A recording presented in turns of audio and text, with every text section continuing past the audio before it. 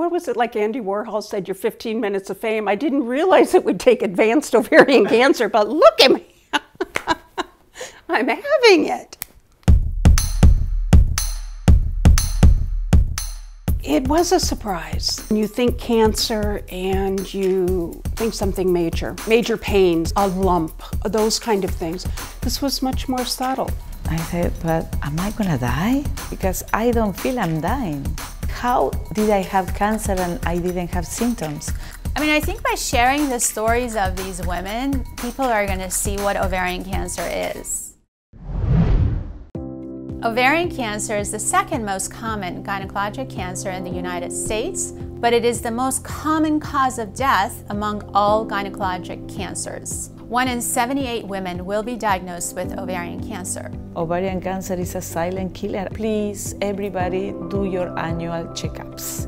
And I think it would be nice for women to know some of the early subtle signs. Abdominal bloating, feeling that the abdomen has distended, feeling full too quickly, changes in bladder or bowel function. If it lasts, have it checked out. I feel fortunate that I had the little bit of bleeding because that got me into the doctor's office.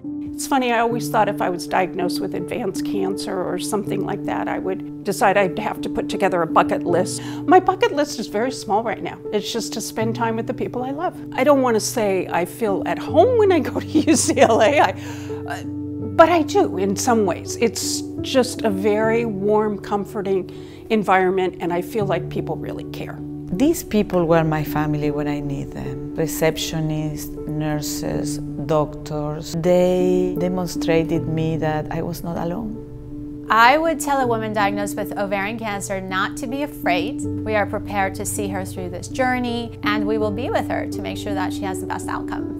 Live the good life. There's hope. Yeah, chemo's not fun. Yes, I've slept a lot more than I wanted to, and yes, I had a lot of side effects and stuff. I still got to see a grandchild be born. That's what life's supposed to be about. If you want to be scared, okay, be scared.